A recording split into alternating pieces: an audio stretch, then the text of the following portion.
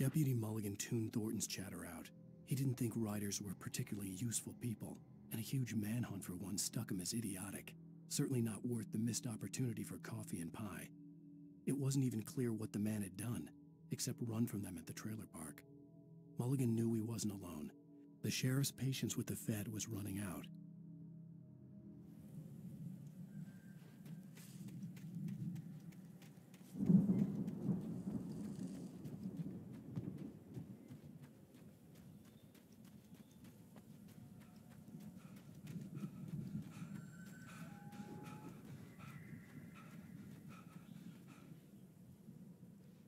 See, bestseller? No reason to worry. Your cutout's good as new, right where I left it. I'll come back for it once we have the place secured. Yeah, that's been my biggest worry all this time. We need to get this thing moved out of the way. This is as far as I got, before they ambushed me.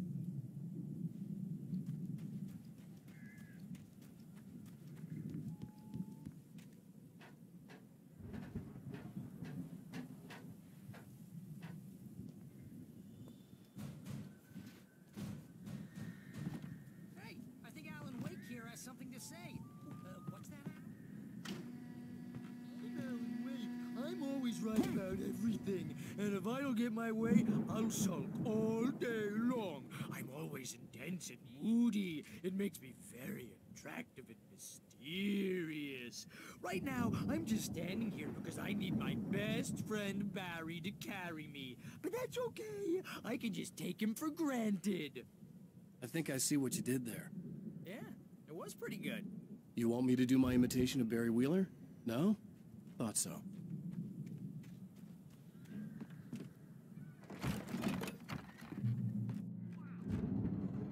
Look at that thing out! They really went all out with this Viking crap, didn't they? Look at all this stuff! They must have done okay for themselves, so how come I never heard of these guys before? And this from the guy who learned about Ozzy Osbourne through reality TV? Sleep. We all spend a third of our dreams in its soft embrace, somewhere between fantasy and oblivion. Remember when I got you that gig? But Your dreams first have a way real of writing forcing job, what got you themselves into started? waking life, Was this one of your or vice episodes? versa. In Night Springs. Tonight's episode, The Dream of Dreams. That's by someone else.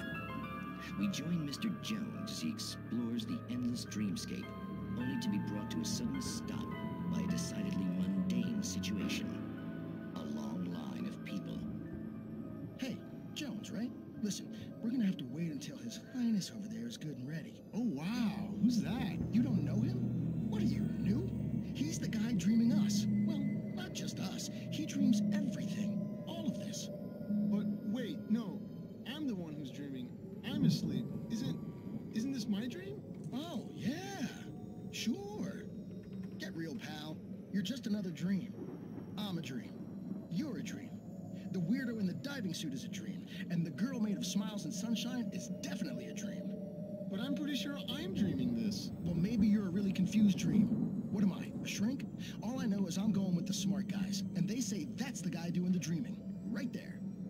I don't know what that means. It means we keep him happy. No sudden falls. We make sure he has his clothes on when he goes out in public. No chases where the monster is nipping at his heels and he runs like crazy, but his legs don't seem to get him anywhere. None of that. Because if he wakes up in a cold sweat... Oh... Yeah, precisely. So we wait till he wants to move on. Keep things nice and calm. Hey, something's happening here. Yeah?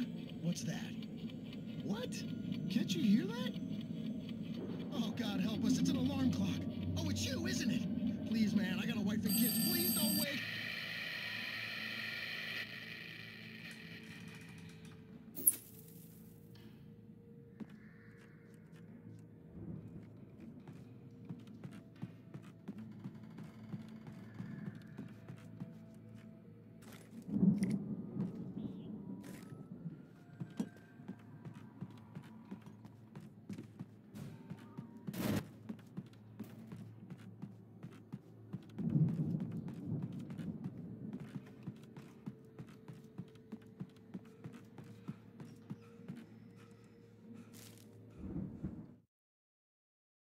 It's 1976. Madness reigns at the Anderson farm.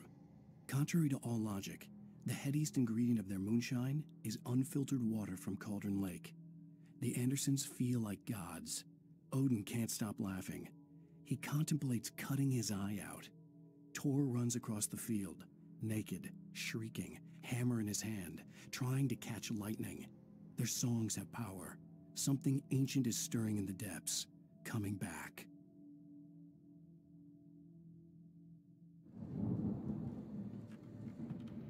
The Viking boat looked imposing, almost like a battering ram.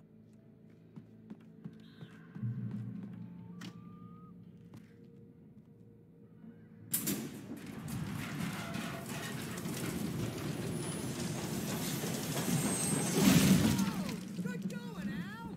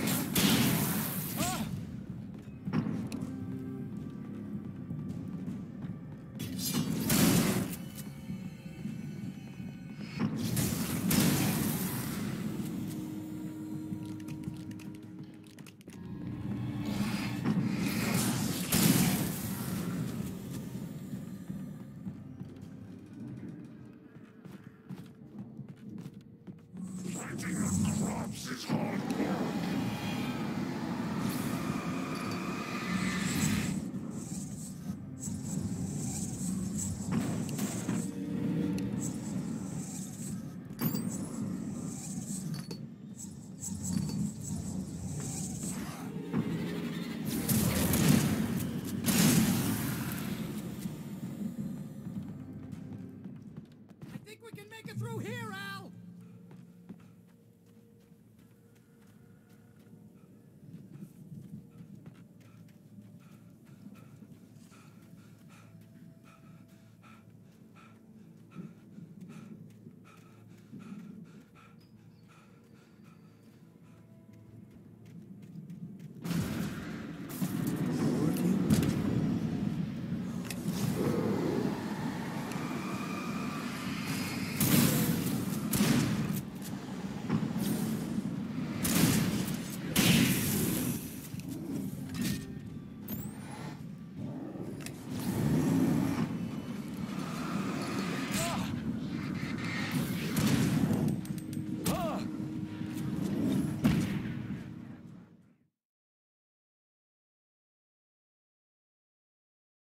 Through here, Al!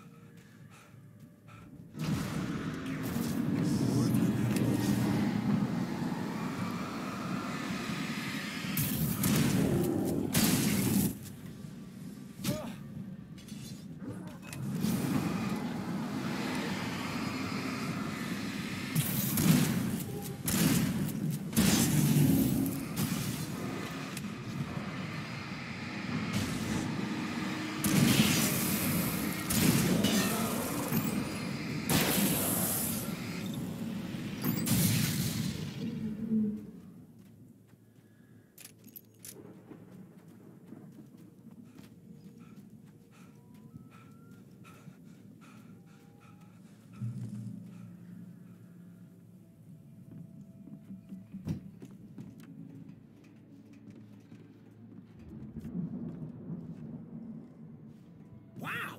Those geezers had quite a production going on. Ooh, you know what, Al? If we make it through this alive, I'm gonna start representing them. Yep, sell this stuff online, maybe get a reality show going, release a new single. Good luck with that, pal. Hey, you find us a way out of here, okay? I'm gonna take a closer look at this stuff.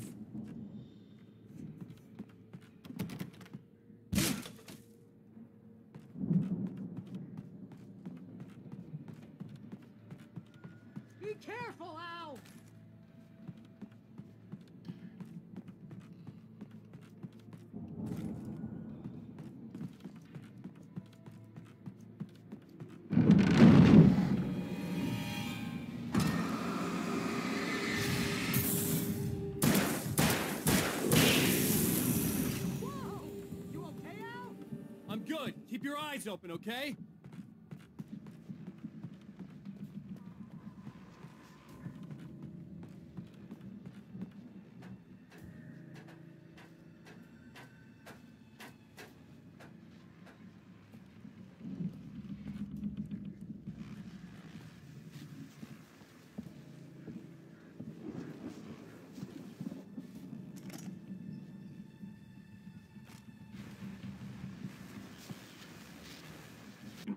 As you regular listeners know, I tend to work through the night, but I'm not the only one.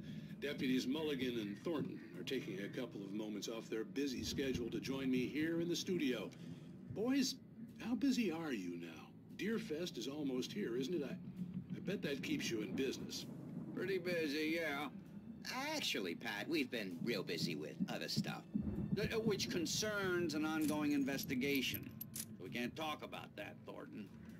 I wasn't gonna say anything. I was just saying we got, other irons to fry. And how would you compare your workload to last year's? Things have seemed relatively peaceful to me, but people do tend to get a little wild this time of year. Oh, it's wild, Pat. It's pretty wild. There's been all sorts of trouble this year. Vandalism, fighting, public disturbances. A lot of people gone missing, too. Yeah, it's pretty much the usual stuff, Pat. Just, a lot more of it. Now, is it just me, or does Deerfest get wilder every year? People seem to be more drunk, at least, or they start earlier and younger. Oh, it's definitely not just you, Pat, but... Definitely, Pat. Hey, I'm talking here, Thornton. Oh, shoot, I lost my train of thought. Not just me. Oh, yeah, it's wilder, Pat, but actually most of the trouble seems to be coming from grown men. People who ought to know better, Kids are doing fine this year. Well, that's nice to hear at least. Boys, I want to thank you for stopping by. I'll let you get back to your patrol. Sure thing, Pat. Yeah, sure thing, Pat.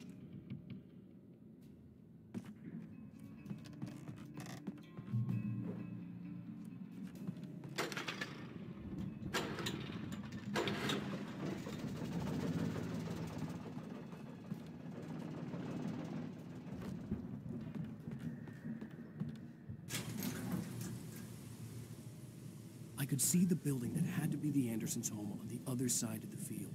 It wasn't far now. I wasn't worried about trusting the ramblings of two burned-out geriatric wrecks. They had the goods.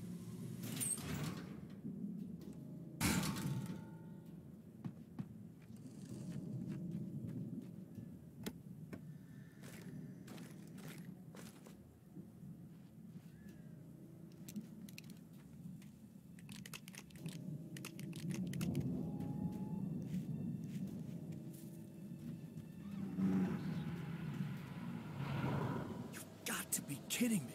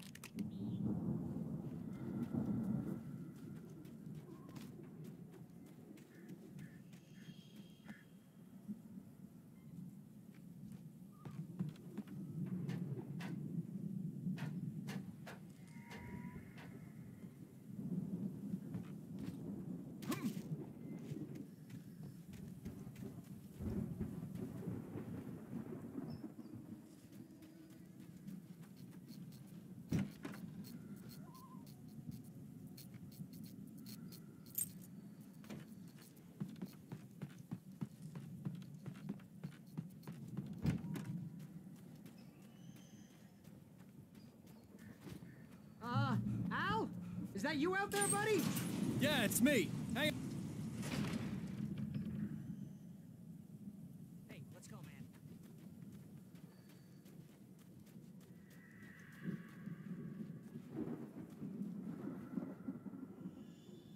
We're gonna have to work together to open this gate, Al. Looks pretty heavy. Ah! Hey, I think that's the farm on the other side of the field. We're almost there. This farm is a crazy place for crazy people. We should feel right at home then.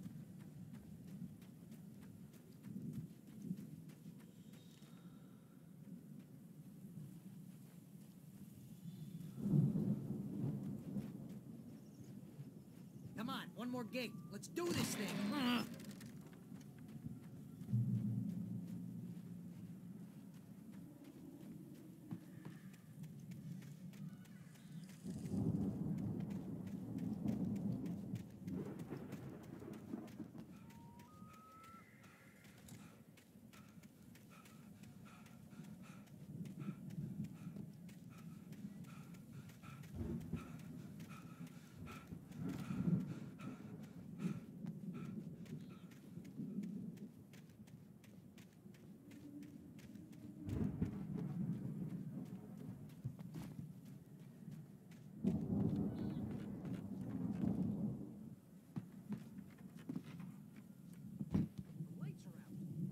Check the fuse box.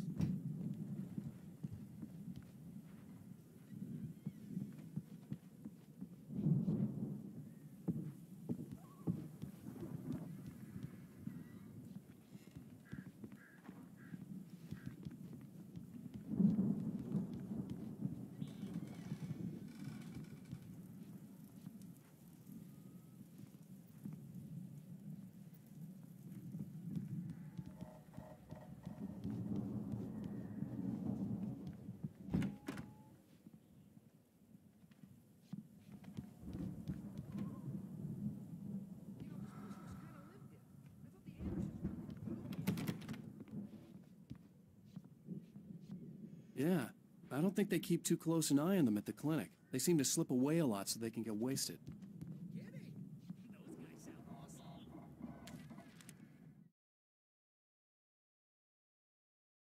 Again, Alice's screams rang in the stillness of the night. I saw myself run toward the cabin, flashlight in my hand. I followed my past self. I was an out-of-body observer, a time traveler in a crazy drunken dream. This was the beginning. The night Alice had disappeared, the mystery of what had happened during the missing week was about to reveal itself.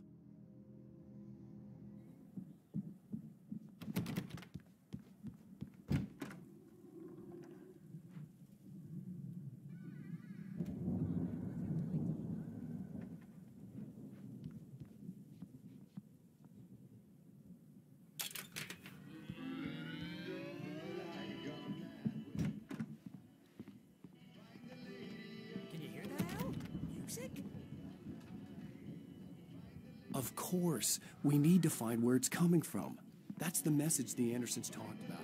That's the whole reason we're here. Lady of the Light? Oh, that's gotta be, what's-her-face, the crazy lamp lady from the town. Cynthia Weaver. Must be.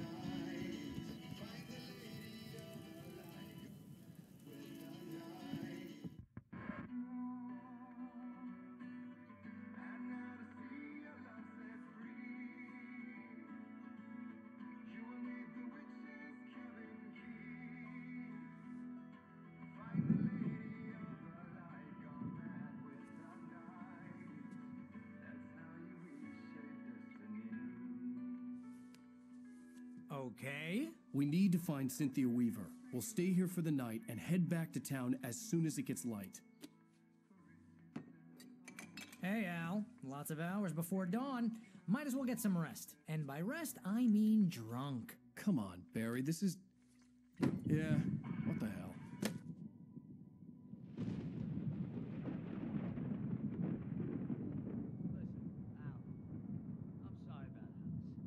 Seriously, because I know we don't get along, but we're gonna find her, right? And even though you're a crazy bastard, I'm gonna stick by you, no matter what, ever, Al. Sure, like a brother. I'm a writer, goddammit. Correct. If I just wanted to, I could write 10 books a year. And they'd be the best books that year. No, you couldn't. That's right, I couldn't. But I could, because I'm a writer. What?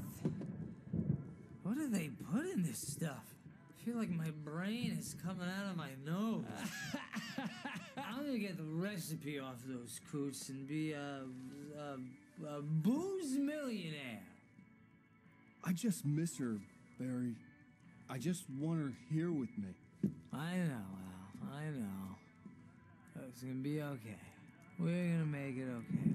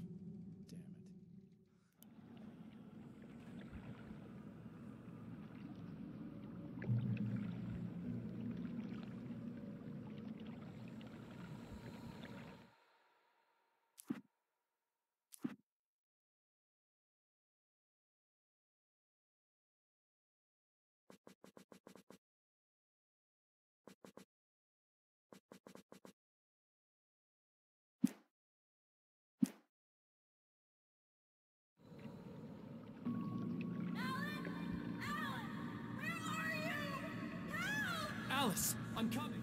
It's all right. I'm coming. It was a crazy, drunken dream, and yet it was more than that. It was the truth, a suppressed memory unearthed by the Andersons' moonshine. I was there, an out-of-body observer. This was the night Alice and I had arrived at Bright Falls, the night Alice had disappeared. I had a chance to find out what had happened. I remembered being surprised to see the cabin dark. Alice would have never turned the lights off. Alice? Alice!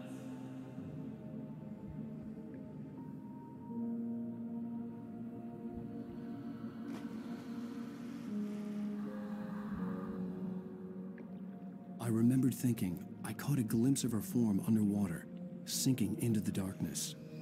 Diving after her was the last vague memory I had of that night. After that, the next thing I could remember was waking up behind the wheel of the crash car and finding the first pages of the manuscript.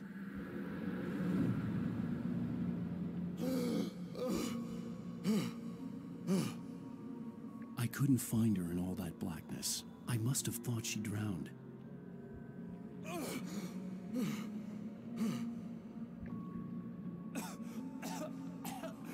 Alice! Jagger had Alice, and so she had me. Alice!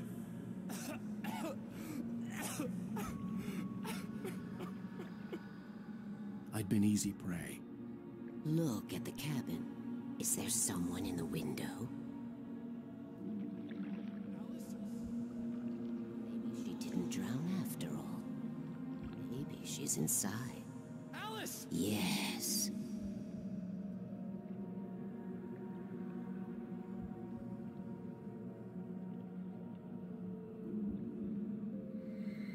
The dark presence had touched me. She had dug her nails into my brain and used me, made me her puppet.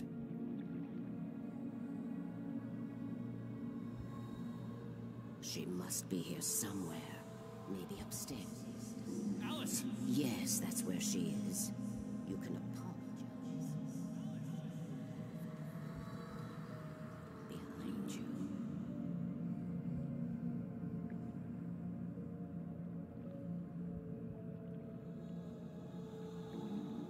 Alice? She's not here. Foolish to think so. No, she's dead. She drowned. No, no, no! It's your fault your wife is dead. You are guilty. All she wanted was to help you right. You killed her. Ah! Oh, hush. There's still hope. Cauldron Lake is a special place. Here, you have the power to change things. She wanted you to write. I will tell you what to do.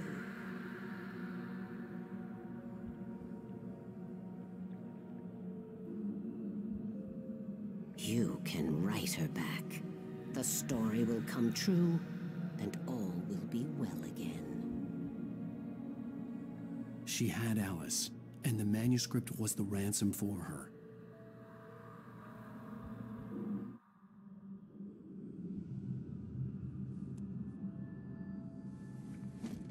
Yes. All right. I'll fix it. I'll bring her back.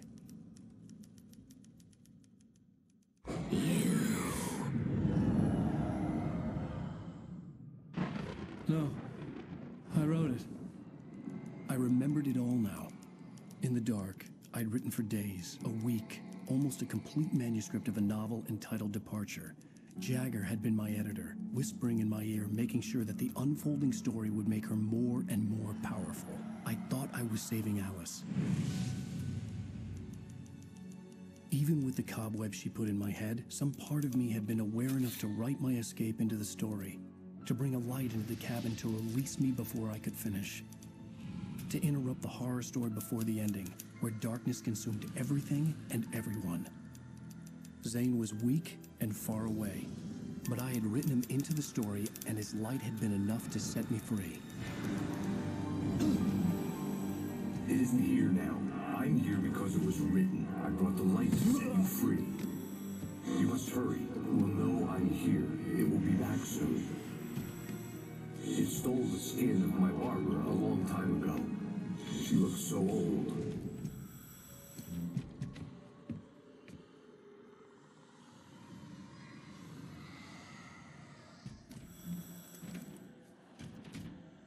I had woken up, confused and groggy, my mind consumed by darkness and fear. All I could do was to escape.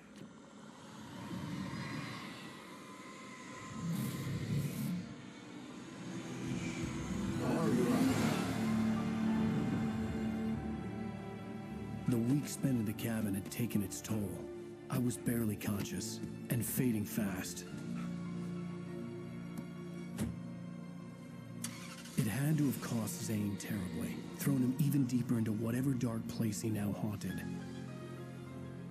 But he had managed to weaken the dark presence, kept me safe that night.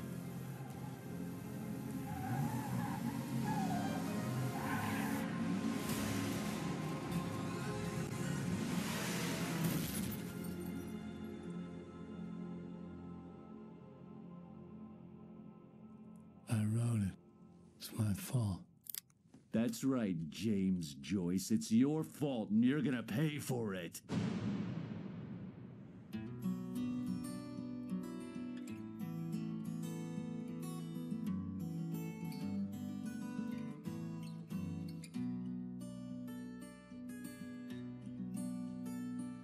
There's an old town road with mystery of Tom the poet and his muse, and a magic lake which gave a life to the words the poet used. Now the muse she was his happiness, and he rhymed about her grace, and told the stories of treasures deep beneath the blackened waves.